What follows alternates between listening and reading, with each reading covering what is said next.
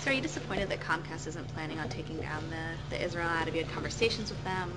We sent the letter. I think it's down now, isn't it? I don't know.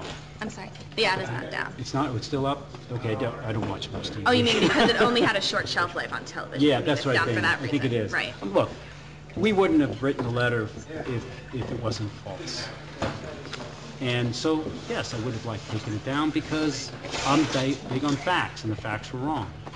Look, Governor Rendell encouraged me and went that night with me to speak to CARE, as Senator Anthony Dinniman did. And so I don't talk as a congressman just to those I agree with. I also talk to those I didn't agree, and went there that night and criticized that they had not condemned terrorism by name, Hamas and Hezbollah. Steve Israel, who is a mentor of mine in Congress, when I went to see him when this happened that day, and because it was placed in my schedule, I had to go in and it hit the internet, went and got the book out of his library and said, make a speech, but make it like this, Elie Wiesel's speech when he went to, I told you about this.